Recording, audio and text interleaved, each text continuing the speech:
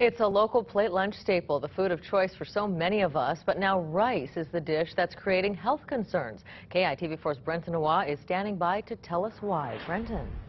Hey, if you're at home right now, if you've got a scoop of white rice on your plate or on your spoon, you're about to take a bite, go ahead, don't worry. It's not all bad news coming out of this study. The one bright spot for rice lovers is that there's two types, sushi and basmati rice, that have a lot less of the amount of arsenic in them than experts thought just 2 years ago.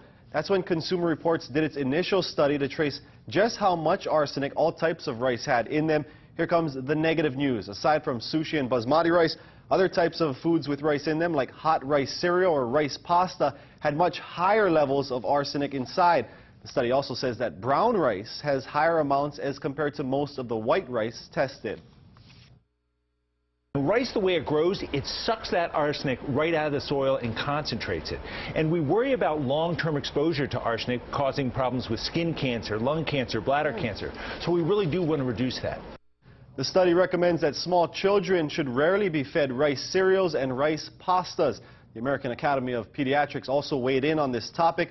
While pediatricians used to recommend starting babies with rice cereal as their first food, it says parents don't need to do that anymore. Just go with other types of cereals instead.